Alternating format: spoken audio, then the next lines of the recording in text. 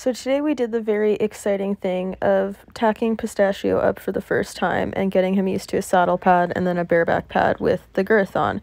And this is exciting because it's his first time doing this, and it's part of getting him started under saddle so that he can eventually become a riding pony. So first I get him used to a saddle pad because this doesn't have any straps or girth on it, so it's less noisy than a bareback pad, and I can get used to the same shape and feeling as what he's going to be wearing afterwards. Initially, I was feeding him soaked alfalfa pellets because he is losing teeth, so he has a harder time chewing. I ran out, so I had to switch to using the crunchies that I typically use, and they're a bit too large, so he was getting a little bit snatchy because he was trying to bite them in half before he ate them because it was easier for him to eat. So that's not ideal, but we will adjust this by feeding him the soaked pellets going forward and just working on the head away and being less snatchy for treats. So that's kind of why you see him biting, because he's trying to bite those guys in half. So I'm gonna start breaking them in half for his little baby teeth. But yeah, so we get him used to the pad first. I take it on and off a bunch of times. You can see him raise his head and he looks a little bit concerned, so this tells me that he's not ready for doing more than this yet. So I keep doing it a few times, and then we'll go on the other side and do the same thing and get him used to that. And the key is just to keep doing it repeatedly until it gets boring to him, because we don't want to have an unnecessary flight reaction that could be avoided. So I can see he's a little bit concerned, and because of that I am continuing to go at a pace that he's most comfortable. Now I'm bringing it to his bum, even though we won't be putting something there, just because that typically sets them off a little bit more. He took a step back, so I put it back on in the normal place where I was desensitizing him to first, and then brought it back over to his bum. And then now I'm rubbing it all over and pulling it down his tail head so that he can feel it sliding off of his bum. Again, this is not where we're going to put the saddle pad, but it sacks him out and gets him used to having stuff touch him all over. It's also a good way to just prepare them for when a rider does get on them, because sometimes when you swing your leg over, you can accidentally skim over their bum, and that can scare them. So doing stuff like this and rubbing them all over with the saddle pad just prepares them a little bit better, and allows them to kind of be prepared for situations where it might not go completely as expected. So I really like doing this, and I like doing it a bunch of times because then it's going at their pace and ensuring that they're really okay with it and not flinching or trying to move or run away anymore. And it's just safer. And this is how you help avoid like situations where you have the horse fully tacked and then they start bronching because they weren't actually ready to be fully tacked. So I start with the saddle pad, and I like to go nice and slow with that because I think it's important to just make sure that they're comfortable and happy doing what they're doing. And it's really easy to just prepare them with a strong foundation, and it makes everything easier when you are getting on them. And it's also safer for both horse and rider, because for me personally, like, I don't want to be unnecessarily put in a position where I could be severely injured when I'm starting a horse if it's not something that is necessary at all, and if it's completely avoidable, which generally speaking it is. So now I have the bareback pad. He's nervous of the strap on the other side because it kind of flaps and makes a sound when it goes over, so I'm being mindful of that. And I also have the girth there, and it sometimes swings and hits his leg, which kind of scares him. So yeah, I'm doing it repeatedly a few times, but then you'll notice I kind of swing the girth over the top of the saddle so that it's not swinging around as much. And this is just to get him used to the strap on the other side first rather than both straps at the same time, because he was a little bit upset about it. I took the saddle pad off just because the bareback pad will go on without a saddle pad underneath of it. So I'm just preparing him with it like that and doing it, yeah, repeatedly again, because he was uncomfortable. He showed me that he was uncomfortable with how his posture changed and how he shifted and tried to back away a little bit when the girth went on and when the bareback pad went on. So it shows me that he's not fully comfortable with it. So it would be a mistake at this point to try to cinch this up, because if he's not comfortable with it just sitting on his back, he's going to be even more uncomfortable when it is done up around his belly. So we don't want to do that. That's how you get the bronch response, because then they feel the need to get the scary thing off of their back, but then it's strapped to them, and then you have escalating panic. So do not do up the cinch if they're not happy and okay with it just sitting there on their back and having it repeatedly taken on and off. The reason why I take it on and off so much is that it creates movement, it creates sound, and then they're getting used to having the thing touch them and move all over their stomach and their belly and their back. And as you saw there, I pulled it over with the girth, and the girth slid across his back too. That's another way to get them used to things touching them in a different way. It makes the girth rattle. It makes the buckles of the girth make sounds. And this all helps get them used to the sounds that can be made on them when a rider is on them. Because even the things like your clothes making a different noise, your jacket swishing, buckles on your boots making sounds, these are all things that could stack as potential triggers that then contribute to a flight response. So these are all things to consider. So getting them used to as many different noises and sensations as you can before getting on them is a really good way to prepare them for potential things that could scare them when you're then on top of them. Because as soon as there's a rider on top of them, it is a scarier situation for a horse to be in, even when they are well prepared. So triggers are more likely to stack in that situation. So you're better off reducing and mitigating those triggers in the beginning.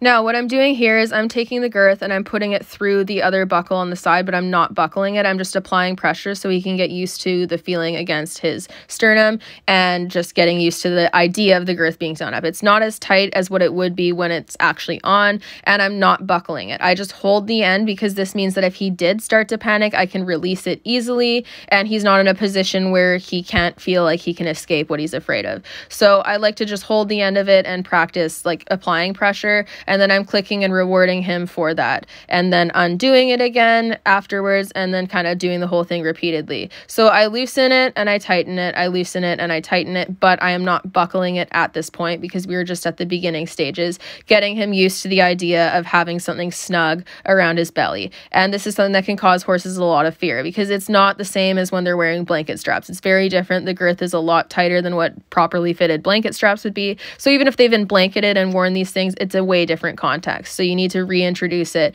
and make sure that they're okay with this new context. And honestly, you can't really over prepare a horse. So you can do this repeatedly as many times as you feel necessary for the horse to be comfortable. If you do it more times than necessary, all it's going to do is make sure they're more comfortable, and it might take a little bit longer, but it's better to over prepare than under prepare, because if you do get a major flight response when you first saddle them or when you first sit on them, you're way more likely to continue having issues under saddle because then they scare themselves that much. So now I'm holding it again, and we're just asking him to walk a few steps, because a lot of horses, even if they're okay standing still and having the girth tightened, as soon as you start to walk them, they could get a little bit upset, and that's where you can also see hunching of the back and potential bucking behaviors. So we're just doing a walk, and I'm holding the end of it because then if he did freak out and start to bronc, I can loosen it. But I'm also watching his posture, because a lot of the horses that are nervous, they'll still be flinching when you are doing the girth stuff, and you can also see a hump in their back right behind the saddle typically.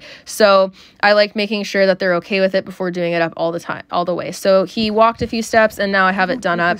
Now I'm just turning him loose in the arena because I'm letting him walk around and kind of do stuff freely by himself, because again, a lot of horses, when they first get set loose, they might have a reaction where they bronc with the saddle on, especially when they trot. So I like to make sure that that's not going to be the case. Turn them loose, let them feel what it feels like to move around differently and do different gaits, and then come back to it. Hi, Fitty Bitty. Oh my God, Duck, get out. Oh, the baby he just noticed. Ducks, watch out. What is this?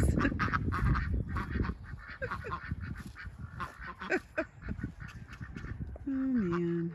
It says there's a baby cavorting over there. Bella's gonna get mad at him. We're apparently not. It's like, hi friend.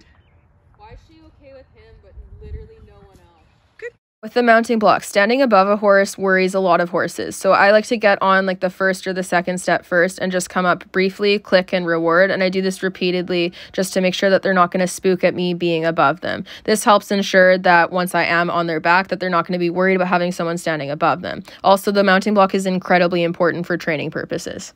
And giving him breaks in between just allows him to decompress if it was stressful or difficult to stand still for an extended period of time. So giving him breaks is just another way to help reduce any anxiety. So now I'm standing on the top part of this mounting block and I'm just tapping the bareback pad, I do this because it makes sounds. So the sound is similar to like when you're sitting yourself in the bareback pad. So I like to tap it and make sure the sound isn't going to bother him first before I even consider bellying over or do any of that. As you can see, he's raising his head and he is more nervous when I tap it. So that's a sign that he's not super comfortable with me touching and tapping this bareback pad and making sounds. So again, he raised his head and he's a little bit more nervous, but he's staying in place and he's not completely panicked. But since he is still raising his head and nervous, and since he walked away there, that's a sign that I need to practice this more before even considering bellying over him.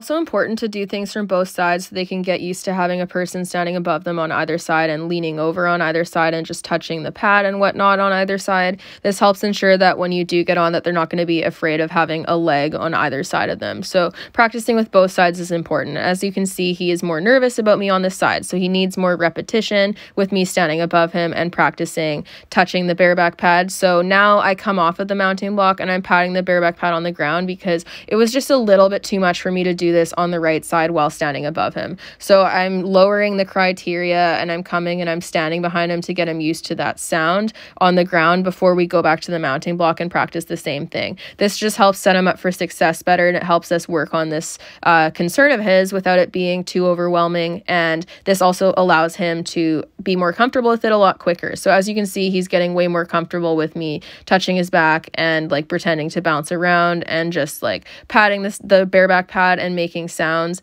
and he's definitely more comfortable when I'm doing it from the ground. So doing it here first before going back to the block was a good decision for him because he's just more comfortable with it, and that's totally okay. The behaviors they give you are communication and they should be treated as such, so listen to what they tell you. Once he gets rid of his winter woolies, he's going to be so flippin' adorable. He already is, but I mean, even more beautiful. Now, I practiced on the ground and now we're back at the mounting block. I reward him for lining up with the mounting block. Now I'm just tapping on the first stair, making sounds like it would be when I'm climbing up the mounting block, and just doing it slowly. So second stair, click and reward, and then coming back up the stairs and making more sound. So the purpose of this is just to help him learn like exactly what the steps are for a rider getting on him. So it's repeating the same little steps that are all part of getting on a horse and riding it, but doing so enough times that he really understands the process so that there's not a reason to be fearful or surprised by anything. So yeah, I'm continuing to do this. He's still a little bit nervous. He's lifting his head to see me. So I'm going to keep doing this repeatedly and just help him out. I also don't have anyone holding him because this also allows him to just walk away if he wants to. It gives me a more clear reading of his behavior if there's not someone at his head preventing him from walking forward. So I like doing this first to make sure that they're really okay. It is a bit more dangerous for the person, especially once you start bellying over, because in theory the horse could run away from you while you're trying to get on. But if you prepare them properly, they shouldn't be at that point where they feel the need to suddenly run away, because you'll be taking all these little steps that will allow you to prepare them enough that by the time you belly over them and get on them, that there won't be a response like that. Wow. This mounting block is like a tiny bit too tall. You could turn it sideways and use the middle step if you wanted, but okay, that's okay. It just makes you where you're more above him, which if he's brave about is also not a bad thing. Yeah. I really want to hug him. I'm so proud of him. You're a good boy. Says that my mouth is clumsy though right now. Is he losing some teeth, do you think? Now that he's comfortable with me on the stairs, I'm practicing starting to lean over him, and as you saw in that last clip, he wasn't comfortable, so he moved away, which is okay. And again, not having someone at his head allows him to do that. So it's less stressful, because if he had someone at his head holding him still when he tries to move away, then he wouldn't be able to do that. So now I'm practicing tapping again. He did take a step back, so he's a little bit nervous. I waited until he stopped moving and then clicked and rewarded, and now we're going back to leaning over, and as you can see, he's still uncomfortable. So we're going to keep repeatedly doing this because I want him to really understand what I am doing. So I'm going to keep laying over him like that and just doing it lightly. I'm not doing a full belly over right now because he's a little bit concerned. I don't want to go too fast and potentially have a big flight response, because that will slow me down. It'll put me back several steps if I scare him to the point where he really feels like I need to get away from her and fast. Now that I've leaned over him a couple times, I'm going to try leaning a little bit further over and trying to feed him over the other side, because this allows him to accept a reward while also seeing me laying all the way over and feeling what it feels like to have a person leaning on his back.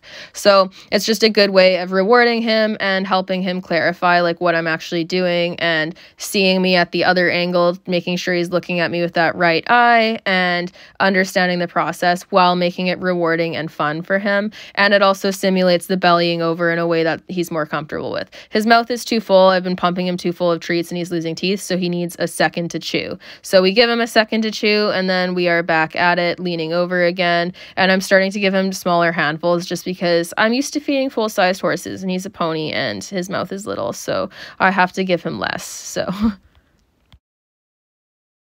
So you can really see where he starts to understand the process and what we're doing. He's still a little bit unsure, but that's okay because this is new and it's different. But yeah, he's starting to understand what we're doing. He knows that right after I belly over, he gets a reward. Now I have Janae at his head, but it's not to keep him still. It's just to keep giving him rewards, because I was concerned that if I bellied over and had my entire treat pouch spill all over him, that I would cause some concern to happen. So it made more sense to have someone on the ground feed him so that I can continue bellying over on him without potentially scaring him by having my feed bucket rattle, or potentially losing all of my food by having it spill. So this way is easier for me and it's safer. There are some treat pouches that are good for riding in, but even still, if they don't have like a lid on them, I would probably avoid them.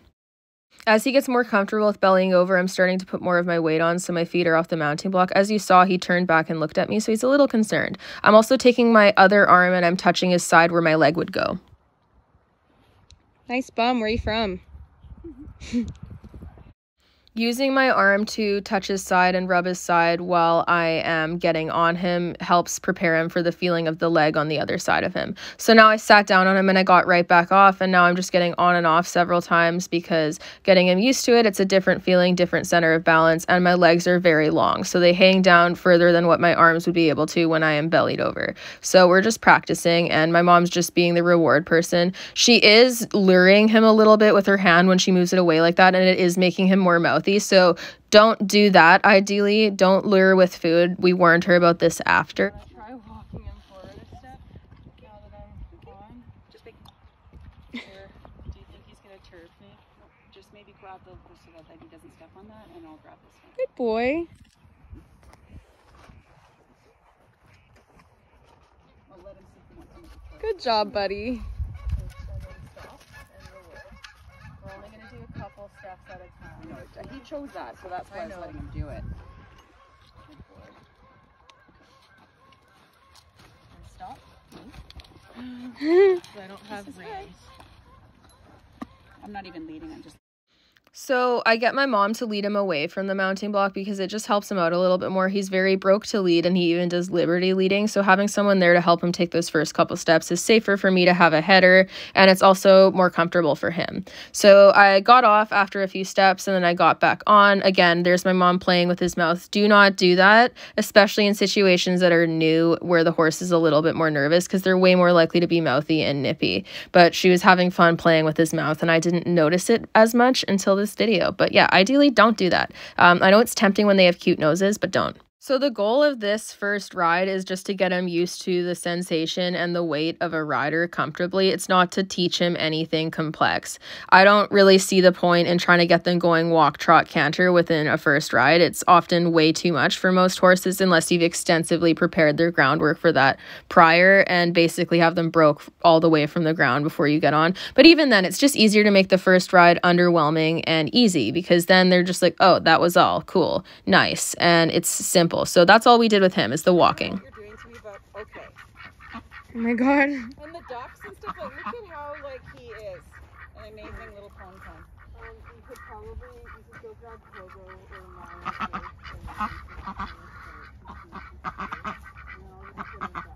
So yeah, that's what the first ride should look like in my opinion. There's no need for bucking or unnecessary fireworks. And again, this is why you don't play with their noses. She's playing with his nose again. Don't do that. Anyways, yeah, there's no need for unnecessary bucking or fireworks or spookiness when you're starting a horse for the first time. Those are indicators that some steps have been missed and the horse needs to be prepared better. And of course, like sometimes things happen. You can't always control all of the triggers that may set your horse off, and that is totally okay. But the goal should be to have the first ride go as quietly as possible. A really good first ride should be boring because there's not going to be any exciting cowboy moments if you prepare them properly. And that's really something I stand by. And it's way safer for both horse and rider. I have no interest in endangering myself at all unnecessarily now that I know better and can do better. So this is how I want all of my first rides to go, where they're as calm as possible and underwhelming for the horse. Thank you for watching, and I hope you guys all enjoyed this video. Don't forget to check out my links down below in the description. I have a bunch of awesome products available in store, including bridles, saddle pads,